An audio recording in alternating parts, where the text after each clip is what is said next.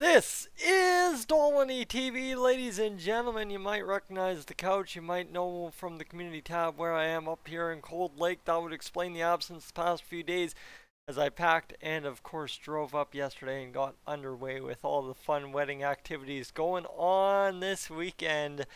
Well, ladies and gentlemen, also, you know I was out fishing because you can't come up to Cold Lake in the middle of July and not get some fishing in, especially when the NHL playoffs are due to start in just under or just over a week. Yeah, I'm starting to lose track of time already, but we'll make do with what we can right away here. So, couple of house notes that we have to make note of, and then I'm gonna let you head out because, quite honestly, the Wi-Fi is as hit and miss up here as it possibly can be, and we'll deal with it. I'm not gonna complain about at least having some Wi-Fi to use and get you a video. So, Leon Draisaitl, Hart finalist, in there with McKinnon and Panarin. So all of us that have been arguing about this for weeks on end, we can put it to rest. It's going to be one of those three guys. End of the day, best man wins, but it should and needs to be Leon Draisaitl, no doubt about that.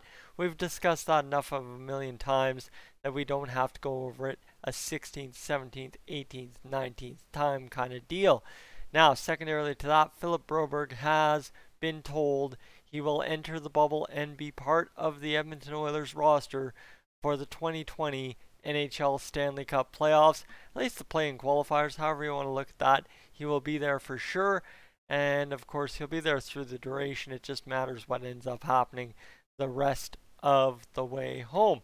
So that's kind of the situation, right? Those are the two biggest news items. I don't think I'm missing anything else other than the Saturday scrimmage, which I will be missing because, well, you know what? It is wedding time, and the guys got to get dressed up in the shirt and stuff and get out to the wedding, set up the broadcast software that I use for YouTube. I got to set that up to broadcast a wedding this weekend, so that's going to be fun.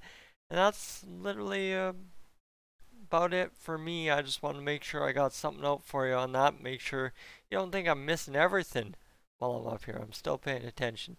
Ladies and gentlemen, I'm Tyson. This is Dolmany TV. Thank you so much for tuning in.